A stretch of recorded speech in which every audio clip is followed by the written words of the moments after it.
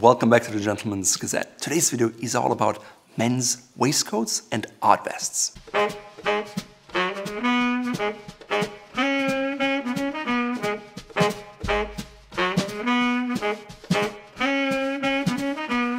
So first of all, what's the difference between a waistcoat and a vest? The answer is nothing. It's exactly the same thing.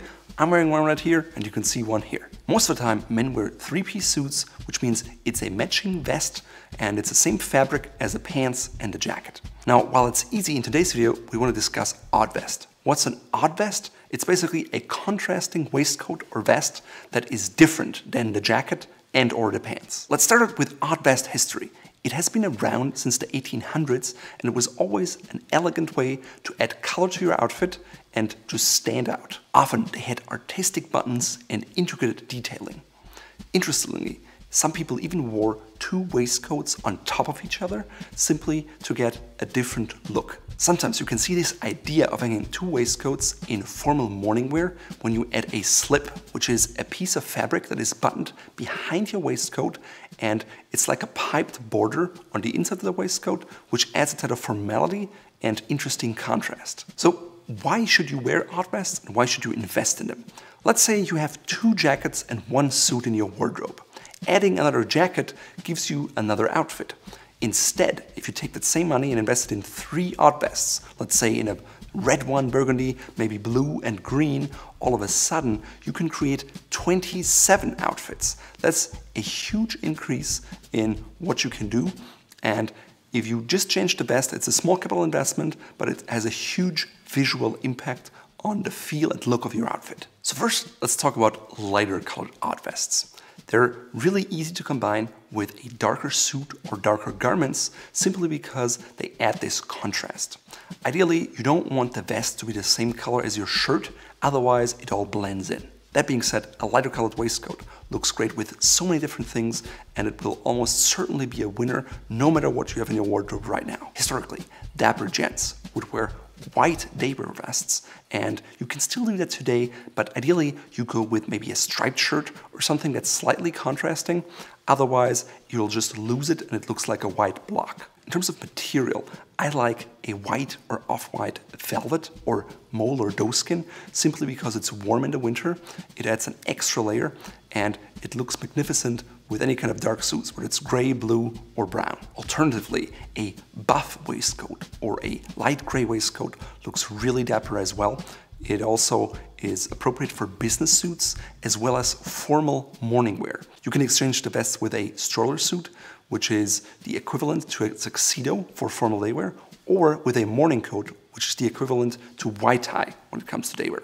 To learn more about morning dress, please check out our in-depth morning dress guide and it'll answer any question you might have about this wonderful dress code. If you get a waistcoat in, let's say, a sand color or a buff color, you can actually wear it with the most formal outfits as well as striped suits, semi-formal suits such as brown suits, as well as tweed jackets and combinations. It's probably one of the most versatile color for vests you can get. Now, a vest is a lot easier to fit than a jacket, simply because you don't have sleeves and all that matters is the proper length in the front and the back, as well as your chest, and ideally you should have a deep cut armhole because unlike with a jacket there are no sleeves, and so a deeper cut provides more comfort for your movement. The back of a vest is usually lined with the lining fabric of the suit jacket, or if it's a standalone piece, it may be a contrasting fabric that can be quite bold or quite subtle and very similar in color. If you take it a notch up and you go with a custom vest, sometimes they can use the same fabric in the front and in the back.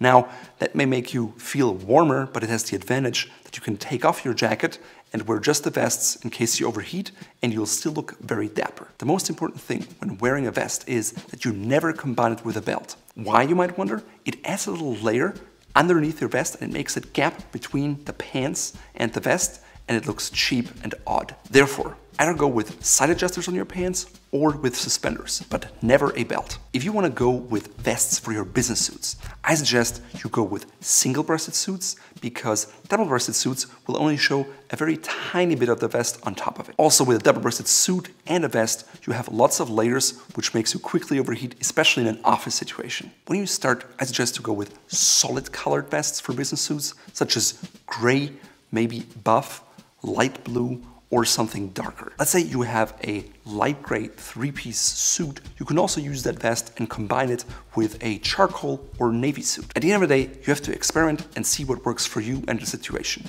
For example, in this outfit, I'm wearing a charcoal brown suit. To learn more about charcoal brown, please check out the article on our website. Overall, it's a little less formal than, let's say, a charcoal or a navy suit. However, I increase the level of formality by adding a white double-breasted waistcoat. When you have a striped three-piece business suit, it's much more difficult to combine that vest with other outfits, simply because the stripe usually requires you to wear at least the same jacket. A great way to split up your three-piece suit is to wear the matching waistcoat and jacket with a different pair of pants. I suggest you don't do that with a striped suit, because that's usually a little more formal, but you can do it with small pattern suits, such as a houndstooth suit. If you like to wear sport coats or tweed jackets, you can basically go with any kind of fabric under the sun and every pattern you want. For example, the mannequin here has a regatta silk, and it's quite formal, so I try to pair it with a solid shirt and a solid jacket. On the other hand, the jacket I'm wearing here right now is a tweed jacket in green, and I can wear it with another kind of tweed jacket for the vest. All you have to pay attention to is that the scale of the patterns you incorporate into your outfit are distinctly different. So large tartan, very fine stripe, and a even finer fabric differentiation that is just based on the weave. That way, I pair a solid tie with solid pants and everything works well together. Another interesting option that's rather bold for waistcoats is a tartan vest. It has its origins in Scotland, and one of the most popular fabrics is probably the black watch tartan. Some people like to pair them during holidays, maybe with a velvet jacket, and I suggest to only combine bold waistcoats like that with solid jackets, otherwise it's an overload of patterns and it's not flattering. Another popular waistcoat fabric from England is the so-called tattersall fabric.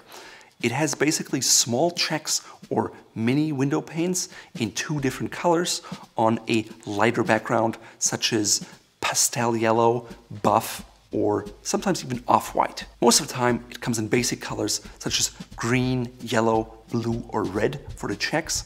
And it's a staple that's very bold, but because it's classic, you can wear it without a problem. Now, most vests you find these days are single-breasted, and usually they do not have a lapel, just like the one I'm wearing here right now.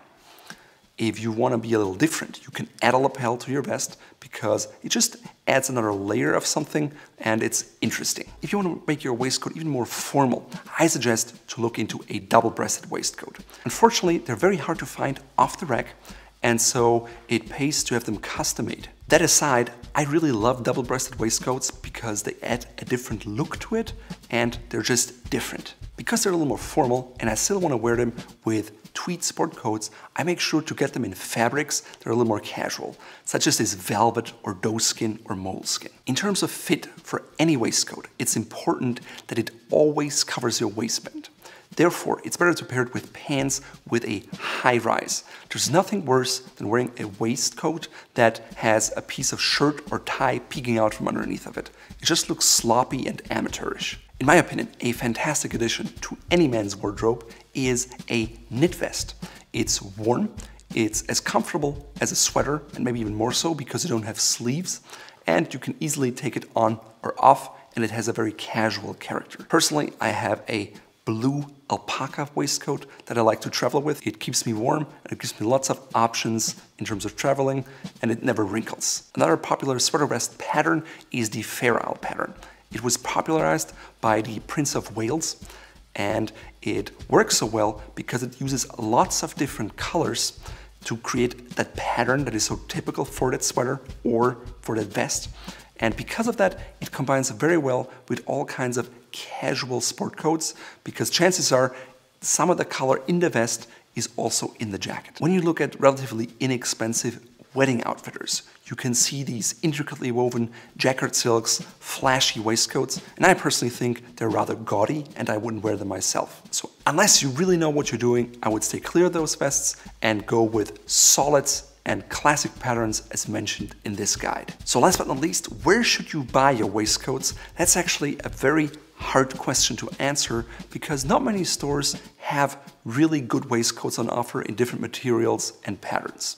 So the easiest route for you will be to go custom. I've also had good luck finding them at thrift stores because back in the day, people would wear waistcoats a lot more, especially odd vests. That being said, we're actually working on a line of odd vests, so stay tuned for those. At the end of the day, I think every man should have at least 5 waistcoats in his arsenal, because the more of them you have, the more easy it will be to combine different outfits that look unique every time, even though they're comprised of the same items in your wardrobe. In today's outfit, I'm wearing a vintage tweed jacket that I picked up at a thrift store for under 20 bucks. It has pockets with flaps that are buttoned, so that's why I'm not wearing a pocket square. Because it's a sport coat, it has a center vent, and so that's perfectly appropriate, even though you don't go horseback riding. I combined it with a lighter colored waistcoat, which is made of a tweed, which has like red flags, but a khaki green undertone with brown buttons.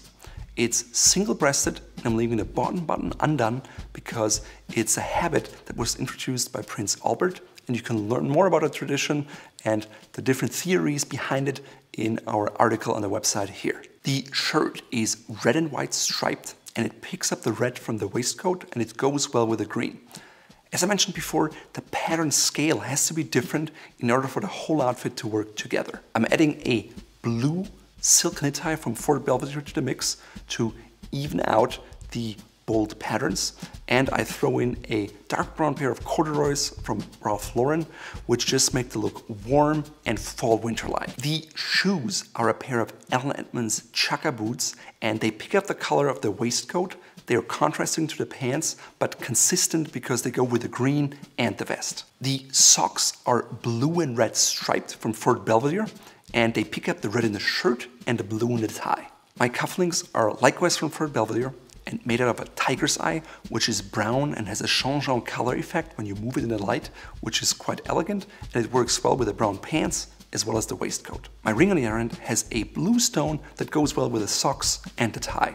That way it's all tied together without being matchy-matchy. If you enjoyed this video, please make sure to subscribe to our channel and sign up for our newsletter so you get more information like this right to your inbox.